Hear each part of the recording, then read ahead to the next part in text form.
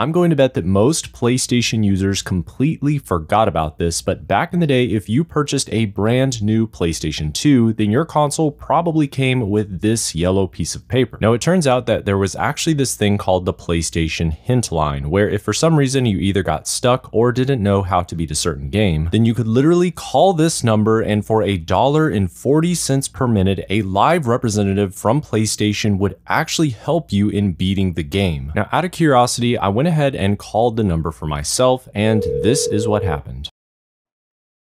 Sorry, the number you've dialed is unreachable.